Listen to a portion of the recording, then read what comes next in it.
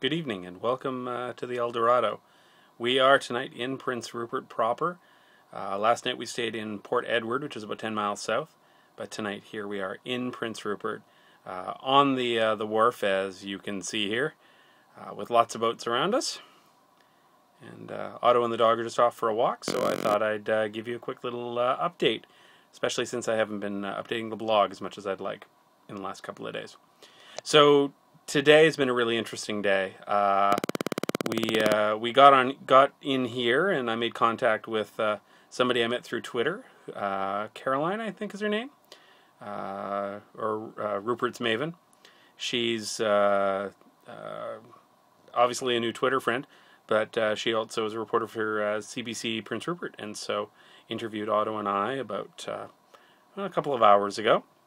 So I had her on the boat and showed her around, and as soon as I get a copy of that interview, I'll make sure that I put that up so that everyone can hear. And then let's see what else has happened. Oh, just went for a walk on the dock with the camera to take a bunch more photos, and come across this big hulking native guy.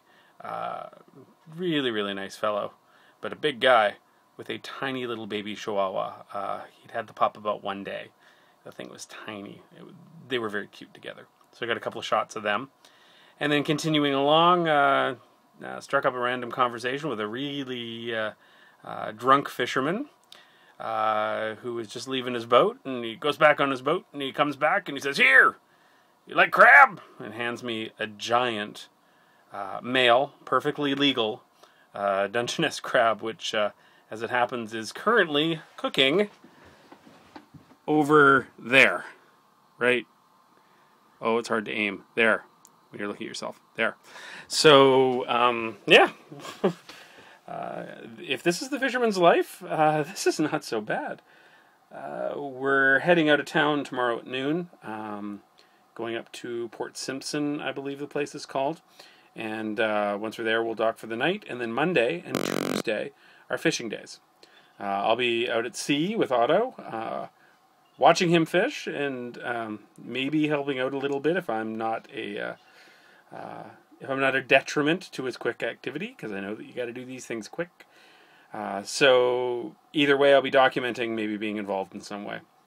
We'll be back in town on Wednesday morning, and there we'll be sending the salmon that we've caught so far off to head down to Vancouver for the CSF members, and I'll be leaving Otto at that point and heading off to Haida Gwaii on my own personal adventure, which I'm going to be blogging about too, just in a different place on my own website instead of Skipper Otto's. Anyways, yeah, that's the update from Prince Rupert. I hope you've enjoyed these dispatches. There'll be one or two more before we head off, and then none until we get back on Wednesday morning. So, yeah, from Prince Rupert, ciao for now.